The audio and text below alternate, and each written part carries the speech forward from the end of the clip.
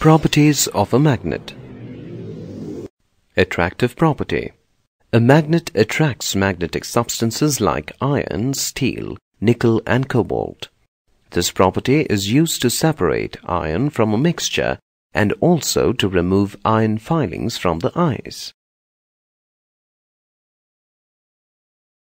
Directive property. A freely suspended magnet always aligns itself in the north-south direction. This property is used in the construction of a mariner's compass. Poles exist in pairs. If a magnet is broken into two parts from the middle, then each part is found to be a magnet.